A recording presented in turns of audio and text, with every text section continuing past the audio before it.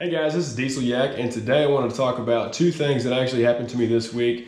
One of them is it's a lot more great than the other, but still I'm excited about both. The first thing I'm gonna get into is gonna be the lesser of the two, and it's the fact that I got another kayak today.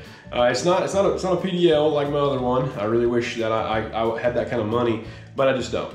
But what it actually is a Lifetime Sportfisher 10. So it is a 10-foot kayak. It's 3 feet wide, and it's it's a brute. So this is it right here.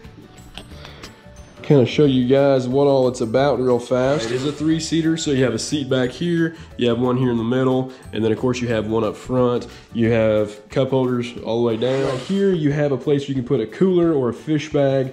You know, for me, if I ever use this by myself and I choose not to use my Predator, what I'll probably do is sit here in the middle, and I'm probably going to go ahead and make up some sort of a PVC little luggage rack or something like that. Of course, you have a couple rod holders back here. You have integrated pad eyes, and for that, if I build my apparatus, I'll probably just go ahead and use these pad eyes for bungees to strap everything down, just in case, you know, whoever's operating this kayak, if they roll over or something, you know, then they won't spill all the stuff. Now, getting to my second announcement, the biggest announcement of this entire year. We had a baby. This is our second boy. His name is Bowen.